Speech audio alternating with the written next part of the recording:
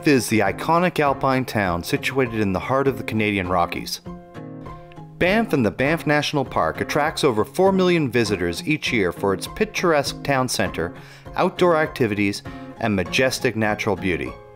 At an altitude of just over 4,500 feet, Banff is the highest town in Canada, with easy access to world-renowned ski resorts, luxury accommodation, and 5-star restaurants. Banff is located in the province of Alberta in Western Canada.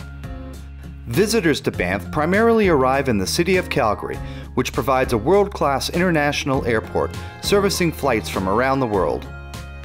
Alternately, train service from Vancouver with the Rocky Mountaineer train line is an epic multi-day journey through the coast and Rocky Mountains, terminating in the town of Banff.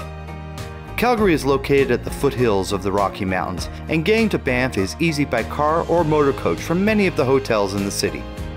About an hour along the Trans-Canada Highway, then another 45 minutes to Lake Louise, Calgary is the closest major city to Banff National Park.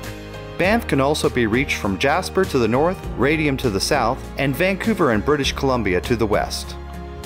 Entry into the park is controlled at the park gates, where one-day admission is about $20 Canadian per car, or about $8 per person if traveling in a larger group. Attach the pass to the window of your car to avoid a fine. Passes can also be purchased from the Visitor Center in downtown Banff.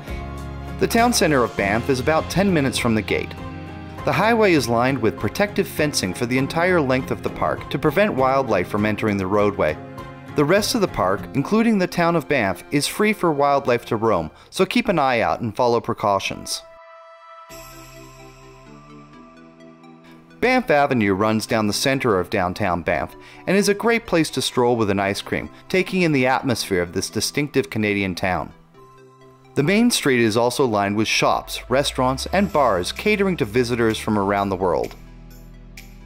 The population of Banff sits around 8,000 people and is limited through a strict application process. There are plenty of hotels in Banff, but they come at a premium. If you are planning on spending a couple days in Banff and you have a car, check Canmore just outside the park, or even Calgary for lower rates. Banff was literally built for visitors. In 1883, after the discovery of natural hot springs, the Canadian Pacific Railway began development of Banff and the Banff Springs Hotel as a tourist destination. Today, Banff stays true to its roots and serves up indulgences to visitors as they take in the natural beauty.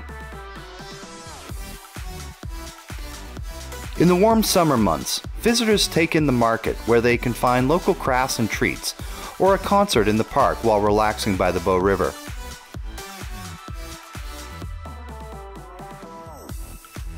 There are several museums in the downtown area and one-of-a-kind souvenir shops to commemorate your visit. A short drive from downtown is the cave and Basin, the original hot spring discovery that launched the town of Banff and the Canadian National Park system in 1885. At only $4, you can visit the cave and marvel in the beauty of the natural oculus that illuminates the cave and the brilliant blue mineral pool below. Outside the cave is the bathing area that was active until the 1990s. The exterior hot spring pools, or basin, are still visible just off the pool deck. Bow Falls is located below the Banff Springs Hotel on the Bow River. Originating at Bow Glacier, the river is fed by various glaciers and mountain creeks. Local tour companies provide guided rafts down the river for a unique view of the Rocky Mountains and the Bow River Valley. One of the cleanest water sources in the world, the Bow River travels westward through Calgary and is famous for its spectacular trout fishing. The world-renowned Banff Springs Golf Course is located just down the road from the falls. Opening in 1911 and expanded to 18 holes in 1928, the course winds through valleys, forests, and mountainsides. A favorite destination for many, the number 4 Devil's Cauldron is considered one of the world's most scenic par 3s. This course is truly worth playing a little slower than normal. The jewel of the Canadian Rockies is the world-famous Banff Springs Hotel. Built in 1885, the Banff Springs is built in the Canadian Chateau style, which is modeled after the Scottish baronial style with French chateau accents. Sometimes referred to as the Castle in the Rockies, the Banff Springs Hotel is every much an attraction as it is accommodation. The lower floors are marked with grand ballrooms, restaurants, lounges, and shopping arcades.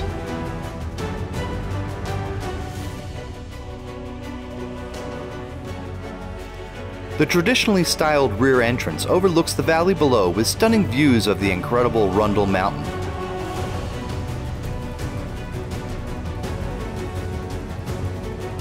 The front lobby is more modern, following the unique Rocky Mountain style, with exposed stone and timbers, with grand arches and sweeping staircases.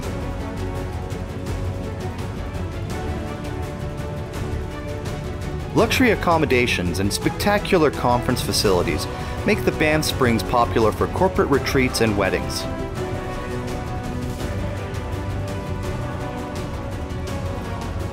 The Willow Stream Spa will pamper guests with a host of therapeutic services after a long day of hiking the many trails that surround the town. The shopping arcade includes uniquely Canadian fare, art galleries, and luxury items. The Banff Spring Hotel put Banff on the map, and it continues to attract visitors with its majestic presence. Just up the road on Sulphur Mountain is the Banff Upper Hot Springs.